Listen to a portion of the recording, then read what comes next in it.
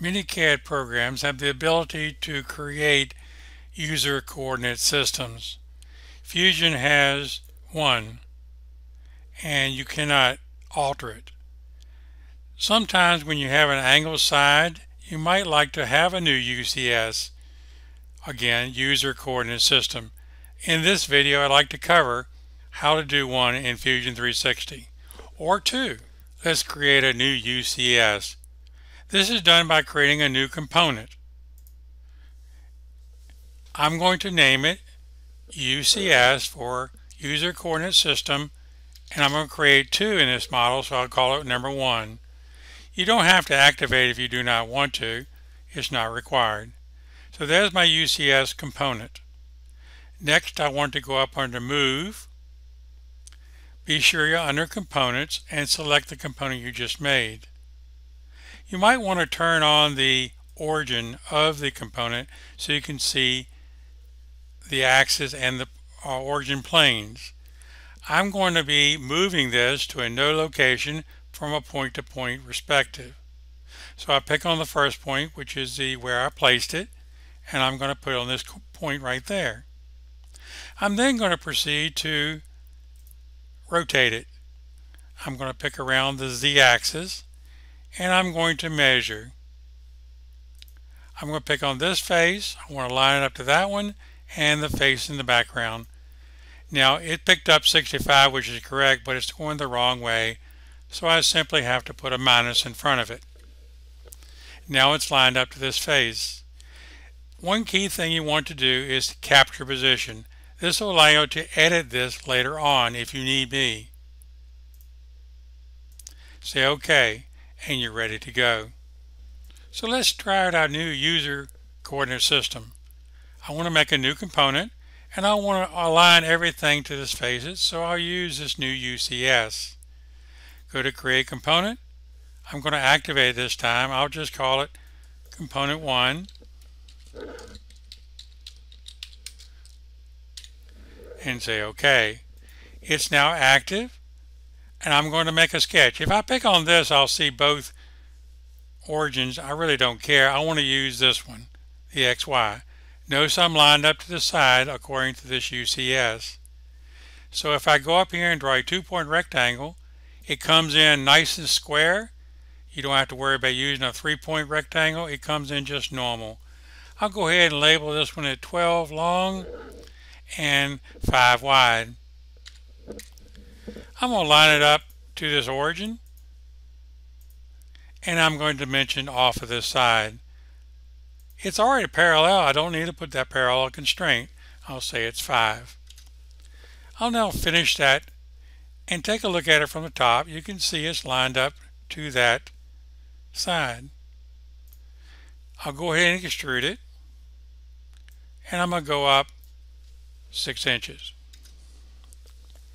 So I made my first component using my new UCS. One of the great things about using a UCS component like this is that every component that is based on it is hooked to it. So if you come down into go back to your top level and look at your capture position for that UCS, remember you set it when you made it. If you right click on that and edit it, you can actually move it to any place you want, and the components that are related to it will go with it. So let's do that. Just try it out. We're going to do a translate. We're going to select the UCS, and I'll use the arrow to go along there. I'm going to move it up just 2 inches from that corner. Well, let's make it 4 to make it more obvious. So now I'll say OK, and I'll then finish my position, and the block moves with it. It's still lined up to the origin, but it's moved up the side 4 inches. It has gone with the UCS. So let's go back to the home position and make another move. Let's put the user coordinate system back on this point, just to show you another change. So I'll go to the capture position for that UCS, right click and edit it. I want to move. This time I'm going to predict this UCS from point to point. The first point is right here and the second point is right there. I'll say OK. I don't know this angle that I need to line up with, so I'll measure it very quickly.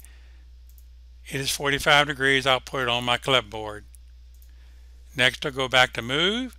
This time I'm going to select the UCS component and I'm going to rotate around the Z-axis. And it's 45 degrees. Control V. Say OK. When I hit finish position, the component comes with it, but I do get a warning. That's because I have a dimension from that edge and it's not valid anymore.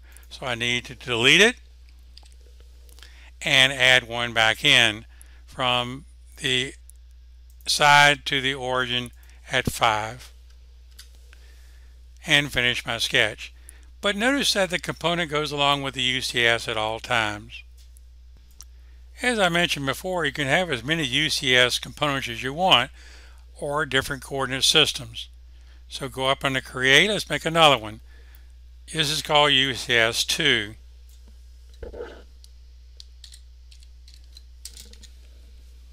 I'm not going to capture position, say OK. Now I'm going to open it and make sure the origin is highlighted. Now it's getting a little confusing, so what I'm going to do is turn off UCS 1 and the component I have. And I'm going to make sure that I am concentrating on the new UCS. I would like to put that up on this corner. So I'm going to go to Move, make sure I'm on Components, pick on the new UCS, and I'm going to go point to point again from this point to this point.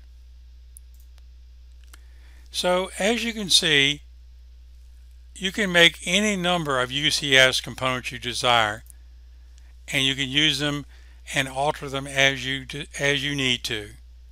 Hope this helped you do better work in Fusion 360.